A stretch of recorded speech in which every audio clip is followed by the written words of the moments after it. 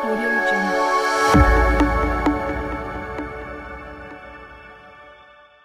And speaking of ownership, again, we talked about it already, but in 2023, you became a laundromat owner. So congratulations again on Thanks. that.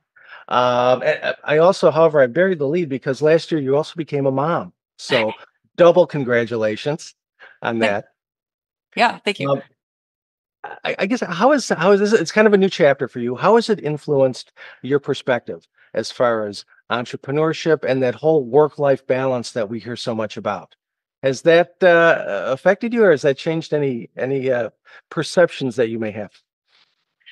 Um, you know, work-life balance, like, I don't know, when I was looking at the store that we bought, I also was about to start consulting for um a laundry company at the same time. And at the time my son was 4 or 5 months old.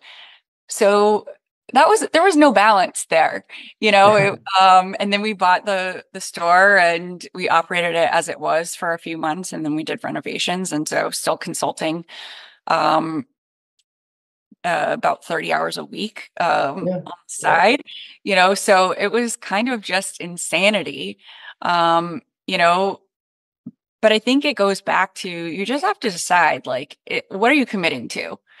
And I think one of the things that um, caused me to say, yeah, let's do this with the laundromat, was I knew that I was going to need more flexibility in my schedule.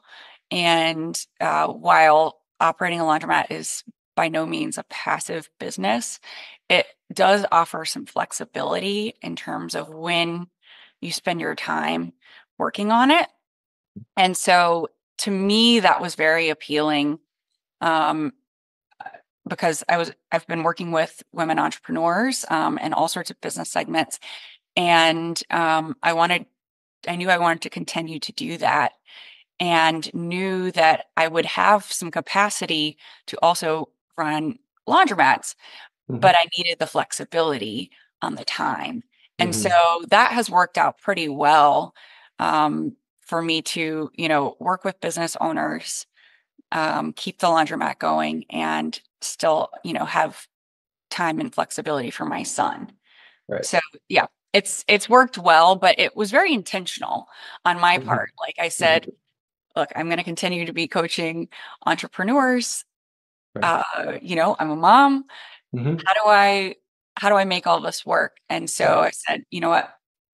A laundromat is going to allow me that flexibility. Hmm.